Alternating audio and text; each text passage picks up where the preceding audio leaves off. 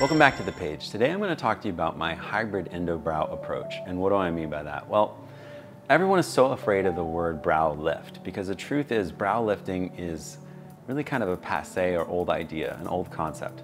Brows don't age up and down like this. And so patients don't ever need to look excited or scared or weird after a surgery like this. And we're not actually lifting the brow directly up. Usually what I'm doing in my procedure is dealing with what happened through natural aging and through natural gravity.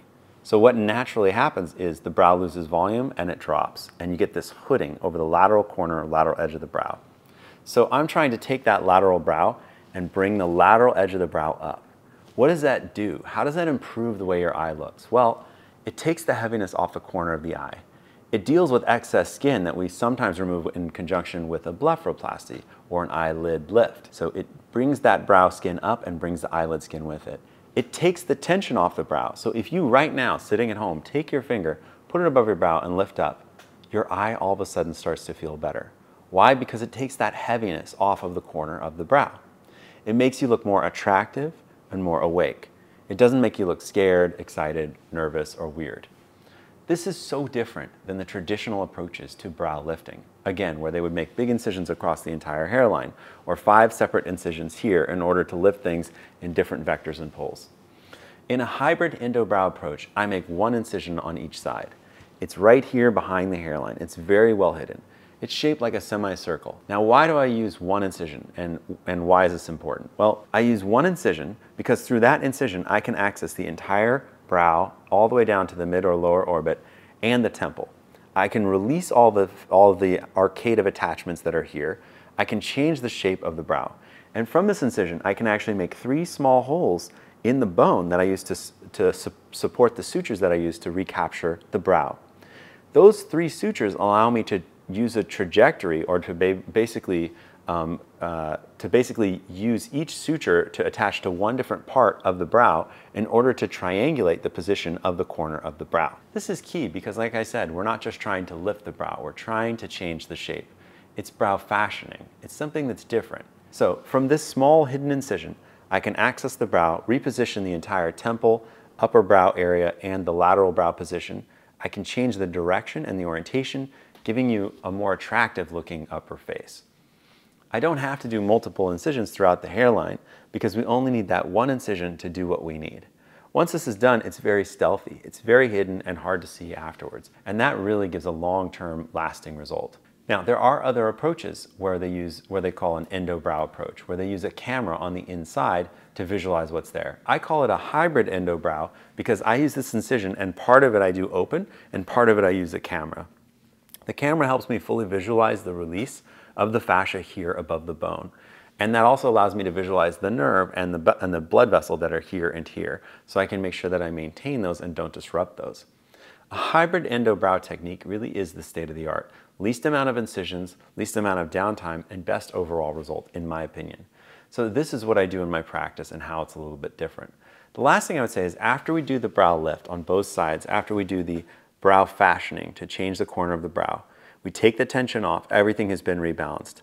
Things just lay more naturally. On the table, what you'll see is, and I'll show some videos of this, normally when someone's laying down flat, you can move the skin a lot, and that tells you that when they sit upright, gravity is going to affect things and bring the brow down.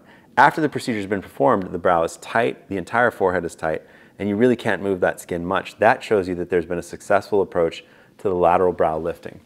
Once that's complete, we use fat, nanofat and structural fat, and we actually inject that fat just above the bone underneath the brow to give a little bit of fullness back to the areas where patients have lost volume in these regions.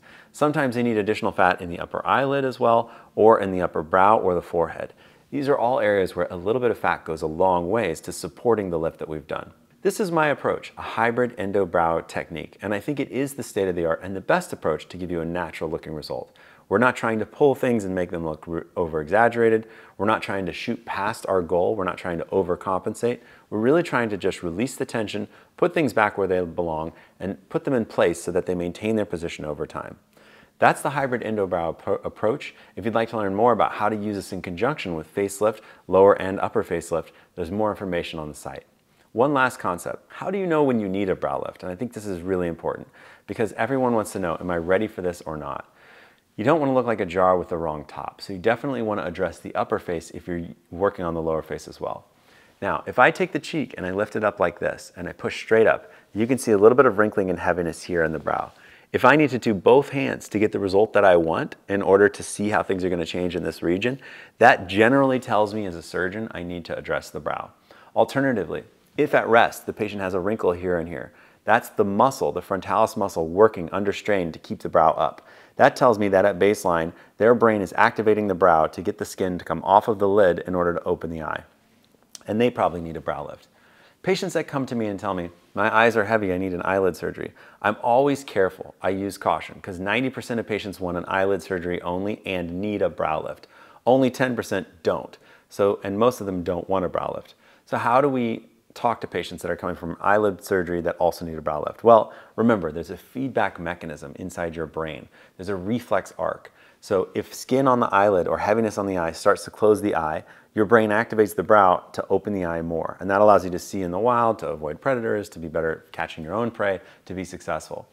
If we remove the skin that's above the eyelid and that removes the impetus of your brain to activate the brow, your brow could drop more. So if at rest you've got a little wrinkle or a little bit of heaviness and then I take out the eyelid skin, your eyes could look worse after an eyelid surgery if you don't also get a brow lift.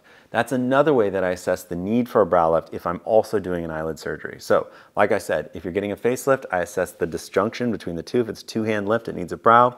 If there's an issue and we're doing eyelid surgery, or if there's a wrinkle up here at rest, that's another indicator that there's a need for a brow.